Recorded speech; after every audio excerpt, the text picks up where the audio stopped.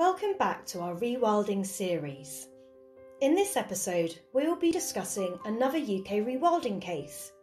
In this video, we'll be discussing the Eurasian beaver. Beavers are the world's second largest rodent. They have a robust body, a short neck and short limbs. They have large, flattened, scale-covered tails and webbed hind feet. They can grow to a length of up to a metre, plus a tail length of 30 centimetres and weigh between 25 to 30 kilograms.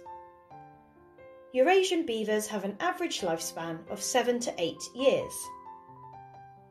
Globally, the Eurasian beaver is of least concern on the IUCN Red List of threatened species.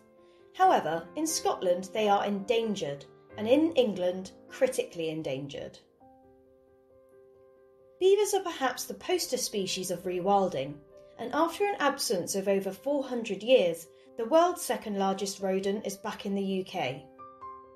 After several planned and unplanned releases in Scotland, the beaver is now considered once again a native species and has legal protection.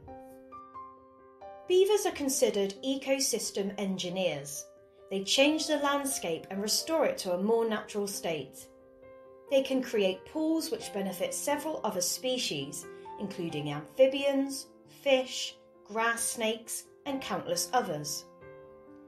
The beaver's influence on rivers can also reduce flooding downstream as they effectively slow down the flow of water. The reintroduction of beavers is a classic example of why we must consider stakeholders when rewilding.